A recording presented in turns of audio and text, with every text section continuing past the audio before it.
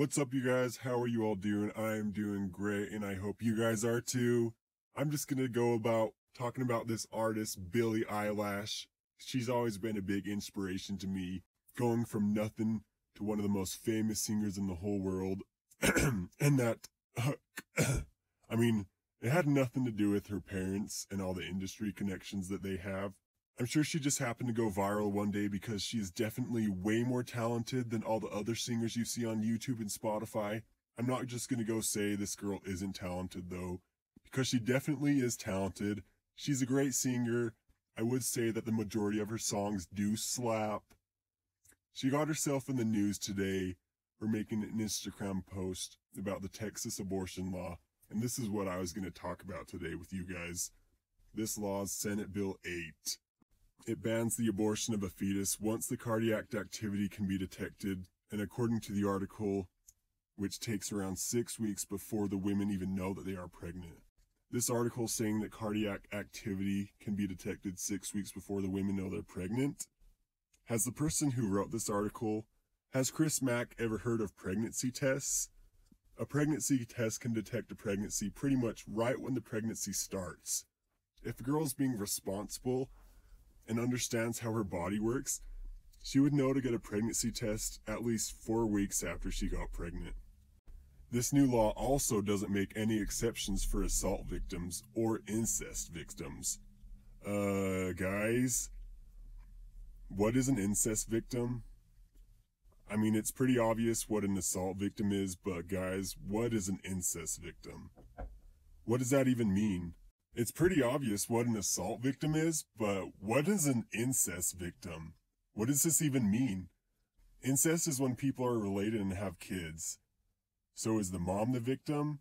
Or is the dad the victim? Or is the kid the victim? Is the mom the victim of incest even if the mom knew what was going on the whole time? Even if she wanted to have this relationship? Or is it the guy that's the victim? Even if the guy knew the whole time this is what the relationship was? Or the unborn baby who doesn't know? So are we going to go and call this baby a victim? This baby's a victim of incest now? Can we also call this baby a victim of abortion if we're calling it a victim of incest? Or would that be politically incorrect to call it a victim of abortion, even though we're going to call it a victim of incest? That's an interesting question.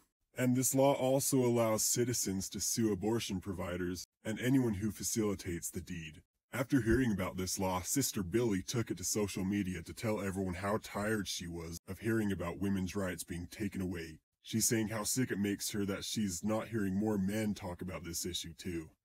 She's telling us that if we're not hanging out with our bros and talking about this, if we're talking about anything else besides this, we are part of the problem, man.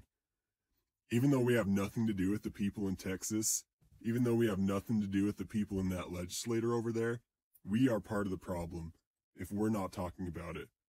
See the people in India? I don't think they're talking about this, man, so they're a big part of the problem. If you go to Russia, I don't think they're going to be talking about this, so I think they're a big part of the problem.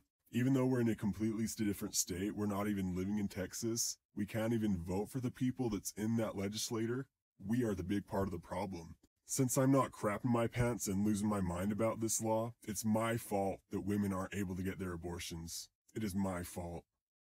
I better make sure that when I'm hanging out with my friends and having a good time, I'm going to bring up this topic and ruin everyone's mood.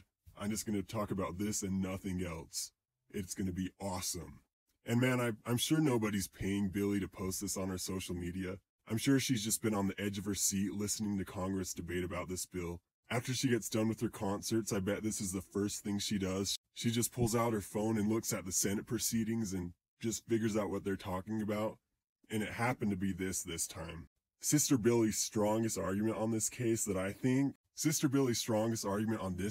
think, is that because it's the women's body, then they have the right to decide what happens. The right to your body is yours and yours alone.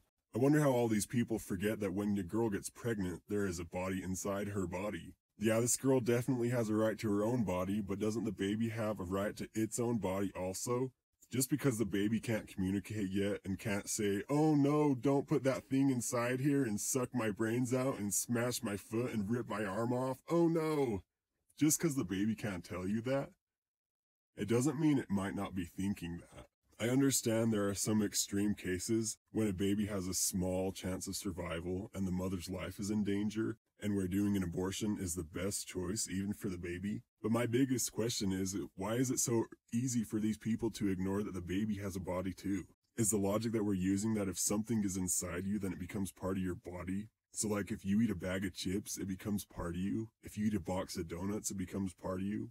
Well, yeah, it does, eventually. That's how metabolism works, that's how digestion works, but this is a different thing. If I put my finger in your mouth, and you close your mouth, and if you bite off my finger, that's still my finger, even if it's in your body. This logic is just a little bit confusing to me. A bunch of other singers joined in on this conversation, and I really like this one comment that someone made. This girl's name is Iskra Lawrence. Iskra says that this new law is an attack on women's rights, and that there are so many reasons people might need to get an abortion.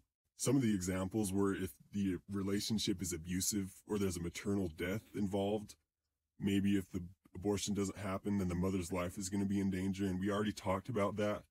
There are some cases where that makes sense. If your life is in danger, maybe you can start wondering about getting an abortion. Another example that I didn't really like was not having the financial means to feed and raise your child.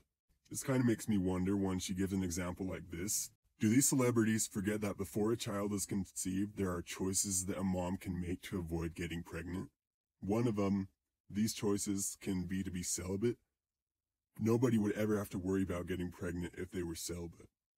And there are many other things that a woman can do to avoid it. Another option that these moms have is contraceptives. Do people not know that these exist? Everyone's just forgetting about personal responsibility here. There are so many things that the women can do to avoid getting pregnant. I don't think it's okay to think something like that. You can't just think, oh, I guess I just realized I can't afford this baby. I guess let's just go kill it. I mean, when do we draw the line, my dudes? The kids I have now are pretty expensive, and it takes a lot of work to feed them and raise them and buy their clothes and do all that jazz.